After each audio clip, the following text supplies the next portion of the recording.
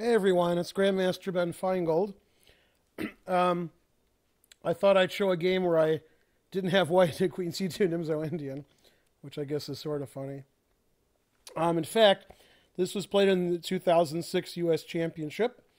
It was the last round, and this game is all about the Benjamins. I was playing Joel Benjamin, and I had the white pieces. This was played on March 11th, which is Joel's birthday, and he told me before the game he doesn't do well on his birthday.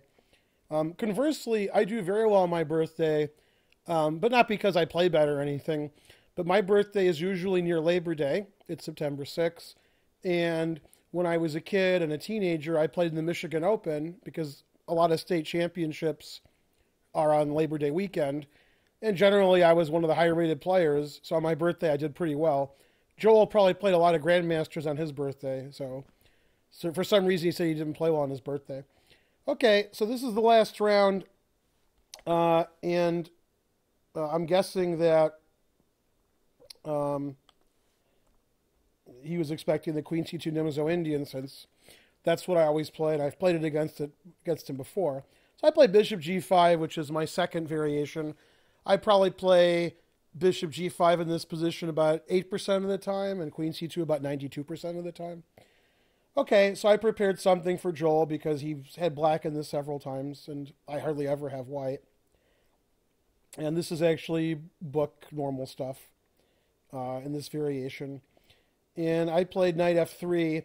You could also play something like bishop d3 and knight e2. In this game, I decided to play knight f3 to d2, controlling the e4 square. Okay, now Joel decided to play very aggressively, probably thinking he would know the opening better than I did, or just trying to take advantage of the move order. He played queen a5. So I'm sacrificing a pawn, but I'm ruining his pawn structure, which is funny because usually in this variation, white's the one with the ruined pawn structure with the doubled c-pawns. Okay, so I have to sacrifice a pawn, but that's all right. And bishop e2, I'm going to castle. And okay, that doubled pawn wasn't that great anyway, and now black's kingside is messed up. It's very unlikely he's going to castle kingside. In fact, in the Leningrad variation, black often leaves his king in the center because it's all blocked up. Okay, so Joel developed a bishop f5. I castled, I'm pinning my knight. Joel played knight a6. So we both have all of our pieces out, although it's not clear where Joel's king is going. And I played e4, and Joel went back to d7. And I played rook b1, and Joel decided to defend his pawn by castling. And he can play on the king side with the open g-file, maybe play f5 at some point. And, you know, he's a pawn up, and my bishop on e2 doesn't really have a great future with these pawns in the center blocking it. So white has good compensation for a pawn, but I wouldn't really say white's better. I'd say it's anybody's game. Okay, so I played rook b3, attacking his queen. He moved back. And I played queen c1. I would like to triple on the b file if possible by playing queen b2 and rook b1.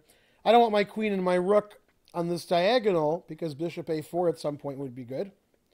Okay, and Joel played knight b4, attacking my a2 pawn again. Rook a3, queen b6, queen b2. Ready to get my rook on f1 into the game. Probably b1. Joel played king b8. This defends the a7 pawn and possibly prepares to play bishop c8, defending b7. Rook b1. f5, normal move. Trying to get rid of his double pawns and, you know, get a pawn majority going in the center. And rook b3. I think when Joel played f5, he was thinking, well, Ben can't play rook b3, the normal-looking move. White's threatening a3, of course, because I'll just play bishop a4. Then rook b3 does nothing. But luckily, I had seen far enough ahead to realize that I could play a3 here. The idea being he has to take, and I take, and his bishop on b3 is pretty well trapped. Now again, I wouldn't say white's winning here, although I would rather have white. I think it's harder to play black. White's pieces are going to be pretty good soon. And the bishop on b3 really doesn't have a good home. It's just a question of when he's going to lose it, not if. Now, Joel made an interesting decision. He played c takes b4. Of course, he could play bishop a4 And then I would play b5. And, you know, I would play queen a3 and rook a1 and eventually win his bishop because it's trapped. Although this might be a better way of playing, but I think Joel wanted to win some pawns.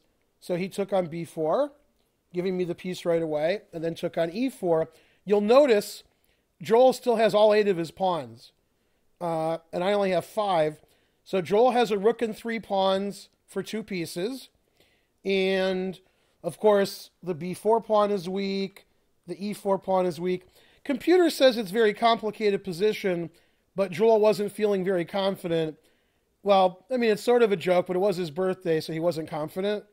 And he just didn't like his position. He didn't like the way things were going. I think he underestimated a3, and then when I played it, he felt a little down about the position. Okay, so I played queen a4. I really don't want to trade queens, because I think in the endgame, black has excellent chances.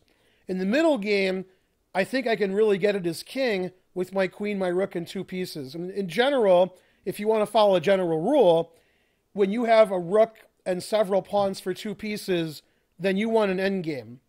If you have the pieces, then you want a middle game, because in the endgame, the rooks are pretty good. In the middle game, the bishop and knight are pretty good.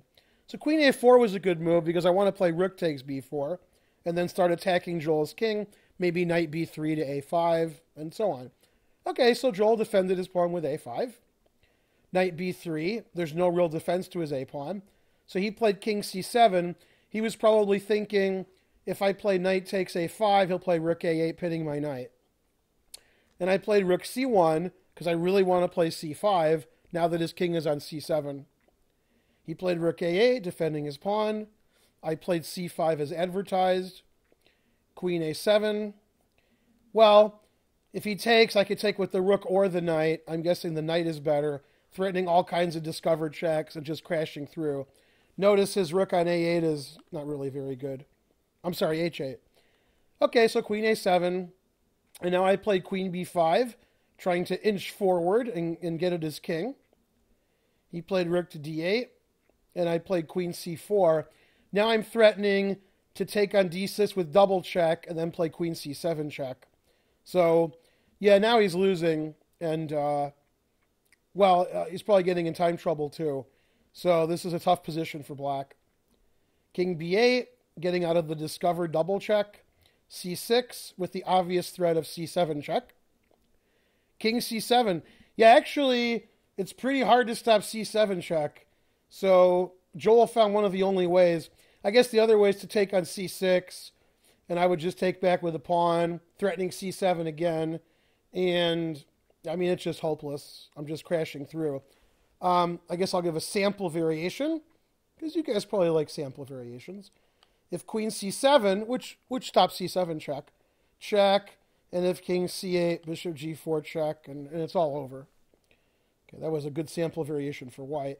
Okay, so Joel played king c7, and I took with discovered check, and now Joel resigned. Obviously, he can't let me take his rook, because then he's just down 2 pieces for nothing. The only way to prevent that is to play king takes b7, and then I have mate in 1, because my bishop protects a6. So that was pretty good, because I got to use all of my pieces to attack his king. Even my bishop got to control some squares at the end. So after taking on b7, discovered check, he resigned. Well, that game was all about the Benjamins.